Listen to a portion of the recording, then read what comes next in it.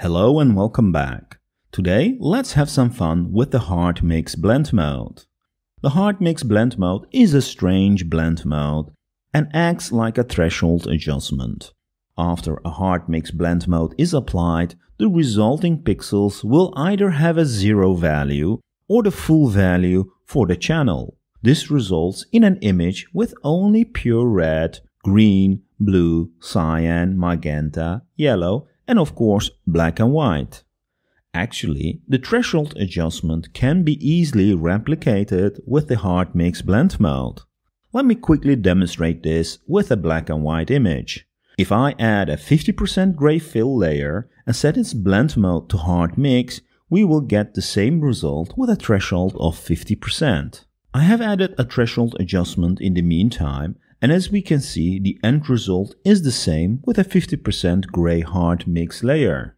If I increase the threshold to 75%, I can replicate this now by increasing the black level of the gray layer to 75%, or in other words, setting the luminance to 25%. Awesome! Now that we got the theory out of the way, let's have some fun. I will add a lot of noise to the gray fill layer by using the Add Noise Live filter. I'm going to put this on top of the fill and then group them. This way, the noise filter will only apply to the gray fill layer. Excellent! And now let's set the blend mode of the group to hard mix.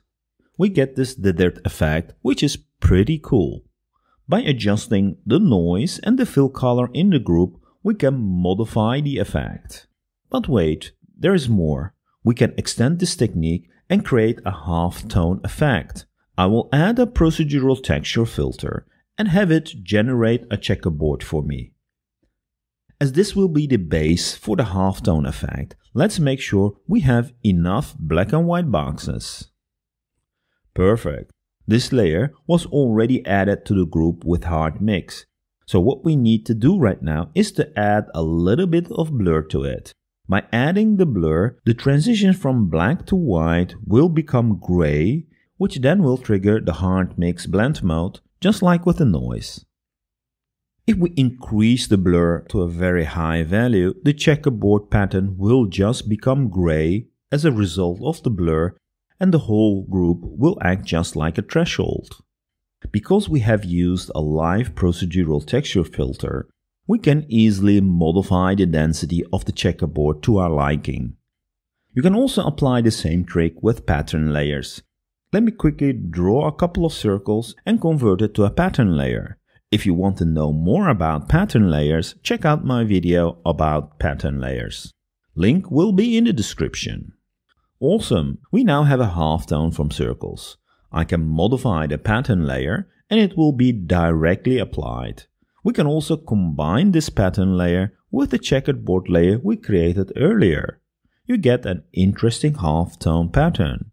By using this technique, you can create your own patterns for a halftone effect. This is fun, but how can we utilize the hard mix blend mode in a more practical way? Let me share a technique that works well with landscape photos. For example, let's have a look at this image.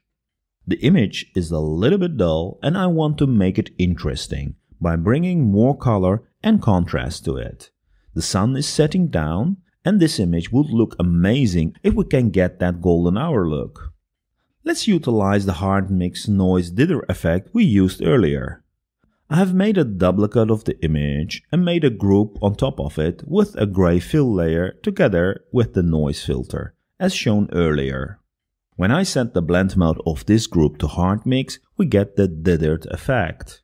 As I'm trying to make the image warmer, I will adjust the gray fill and the noise until I have the colors I'm looking for in dithered format. Something like this. To utilize this, I'm going to blur the duplicate and the hard mix group by grouping them together and applying a Gaussian blur to the group. We need to increase the blur radius until we get rid of the dither and we get a nice smooth blend. This gives a good base to blend this with the original. A soft light or overlay blend mode will work nicely. Before moving on, let me demonstrate why the dither is important. If I turn on and off the noise, or in other words the dithering effect, you see the difference. By using the dithering effect, we smudge the colors, giving it a much better blend. So I'm going to group it one more time so I can apply a blend range to it. This will allow me to restore back some details in the shadows. To give it a more of a golden hour boost, I'm just going to apply the Nuclear Gradient Map preset. As the name states, this is quite nuclear, but with the help of blend ranges we can dim its power and have a look at that. It is still too red and yellowish, so let's fix that by applying it as a soft light. If we now lower the opacity of it, we get this nice touch of color and contrast. A quick look at the before and the after. Pretty amazing. I feel the final is a bit too purplish, which is coming from the gradient map we applied. So let me adjust the blend range again, so we retrieve back some of the original colors. Awesome, that looks pretty good to me.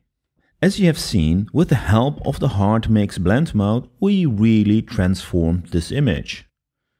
A quick note, this technique will not always work very well. As mentioned earlier, it usually works well with landscape and nature photos. Here is another example. Applying this method also really worked well for this butterfly. It darkened the background and gave the image more color in general, resulting in an image where the butterfly really stands out. I hope you liked this video and learned something new along the way. Thank you for watching, keep safe, and until the next video.